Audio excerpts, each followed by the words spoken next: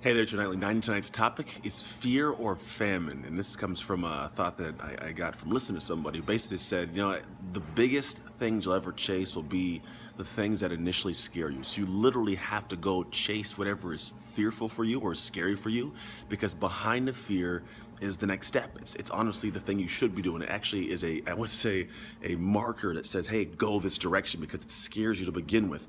If you don't chase that fear, what happens is, well, you don't reach what you want. You don't get that dream met. You don't actually have those results take place, and you have a famine, which I say, when famine is like, you don't eat, you don't find success, but it's also a famine of the soul.